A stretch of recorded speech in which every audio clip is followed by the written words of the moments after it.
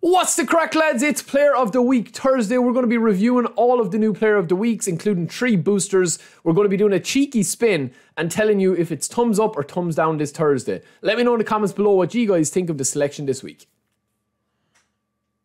I think there's a couple of strange choices in this, right? The first one is Bastoni and Hernandez. We've had so many free versions of Bastoni and Hernandez. I'm actually going to hide my face, lads, because we're going to show you the full picture here of all the players.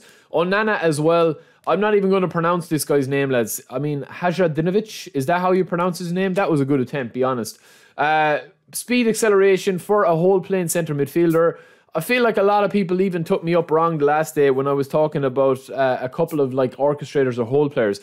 To be honest, there's so many good players now that have all of these type of stats and skills, but they have no weakness. They also have balance and they also have finishing. So that's where a lot of these cards are really not going to be coming into their own. He doesn't have a real face either, but he doesn't have a low lofted pass either, which I think is a bust. All of these guys from back here, including Onana. I mean, are you going to really risk Onana in goals if you get him in the Player of the Week? I mean, I personally don't think that I would. Honestly, I just don't feel I would. We have as well Orsolini here as well as a right midfielder, but he can play SS as well, which is probably where I would play him. Standard form, which is okay. And of course, he has a real face in game, as you see there. Double touch, flip flap. You're not able to give him soul control, but the rest of his stats are pretty decent. He doesn't have one touch pass either. For a creative playmaker, it's just...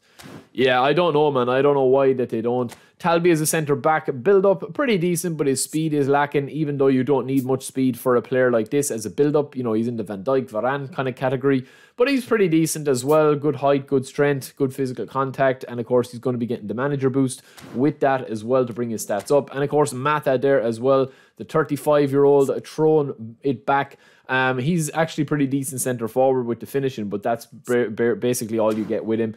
Now on to kind of the players, right? Hernandez and Bastoni. We've had so many additions of these that I honestly don't know why they're continuing to bring out Bastoni and Hernandez. It's like they're ambassadors for the club or something. It's like every 2 weeks or 3 weeks there's a Bastoni or Hernandez card or Pavard card or something like that. We got these in the festive pack as well. Bastoni's a good lad. Like, he's not a bad player at all. But this guy doesn't have blocker, excuse me, so you can't give him blocker either. And Hernandez doesn't have one-touch pass as far as I know, which is going to be kind of crucial because his passing skills are not that good, and you can't train him. You know, you can't train him up. He's just a pure speed demon. That's all he is. You can see there, 98 speed will go to 99 with the manager boost.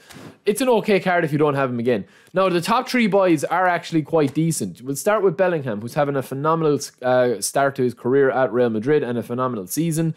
Unwavering form, one of my favourite players in the game since the game launch. He gets an agility +3 booster, which is massive for a card like this that has everything. He has double touch, flip flap and soul control, so he's got ball roll off from the off, first time shot, rising shot, one touch pass, fighting spirit. The only thing he doesn't have is low lofted or weighted pass. That's the only thing that he's missing. But he's down as an attacking midfielder, which is going to mean that you're going to want to shoot a bit more with him. Speed and acceleration are really nice. Balance is really nice. But it's all about his play style. He's down as a whole player play style, which I think is going to make a huge difference to this card. I think this is going to be an absolute nuts card when you get used to him. That ball control is brilliant. And of course, that speed and acceleration is going to be really nice as well with the balance. So he's not like completely overblown with the stats. I think that there is still a better card out there with the Showtime one, but it's a pretty nice start.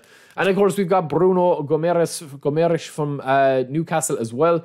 Pretty decent card, doesn't get the booster, but he has actually got really nice player skills, including weighted pass, outside curler, low lofted, and of course he's also got first time shot and long range shooting. So I like this card a lot. I know a lot of people love this this guy in game. For me, he is more kind of like a slow-based orchestrator passer, so I kind of stay away from those a lot of the time unless I'm playing free-to-play, where you can kind of mess around a little bit more. Declan Rice down as a box-to-box, a little bit more attacking while still having defensive capabilities. He gets a boost to his low pass and lofted. With the manager boost, of course, when we have him in our squad, we're going to have the low pass and lofted pass into the 90 zone. And we also have the kicking power at 85, and his defensive capabilities are going to be outstanding as well, with 95 defensive engagement and aggression and tackling at 91 each.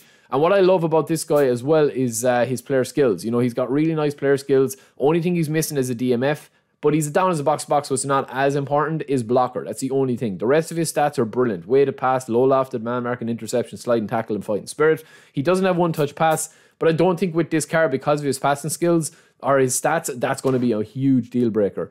And then Haaland, oh, my old boy Haaland. They bring out a player of the week Haaland for the first time in months, and they still absolutely destroy the car with tight possession and balance. Look at that balance, man, even with the booster. He gets a booster to his balance, but it's only going to bring it to 61. Physically, he's very, very strong. Jumping is quite poor. I mean, did you guys see his jump the other night? I mean, he went up about 20 foot in the air to do a volley when he could have just tapped it in with his head. This guy is crazy, man. He's crazy physical, such an athlete. But the only thing that saves Haaland is the fact that he's down as a super sub and he's got fighting spirit and acrobatic finishing. But he doesn't have one-touch pass. He doesn't have a lot of stuff that you could possibly want with him. But he is going to be a good super sub for you. I would not start this Haaland. I'm sure that he'll be fairly buff for a while, but I would not start this Haaland, man, in my opinion. I don't think that he's that good.